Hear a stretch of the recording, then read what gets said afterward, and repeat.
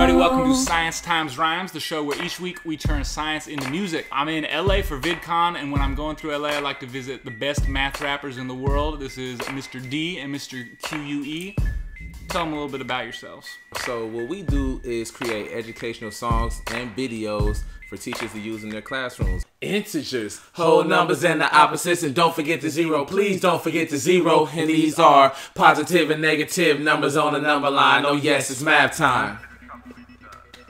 This week, they're going to join in on a rap which is about an article called Utah's Grand Staircase Leads Back in Time to Dinosaur Shangri-La. The story of paleontologists who found an enormous bounty of fossils from the period right before dinosaurs went extinct in the late Cretaceous.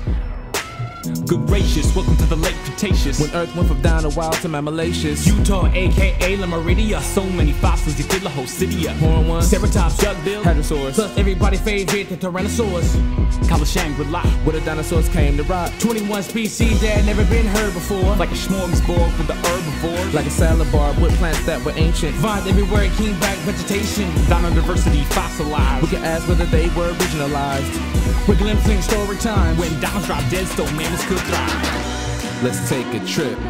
Put your seatbelts on to a plateau that preserved a bunch of dinosaurs. New species that we never ever seen before. Welcome to the late Cretaceous, the end of the dinosaur.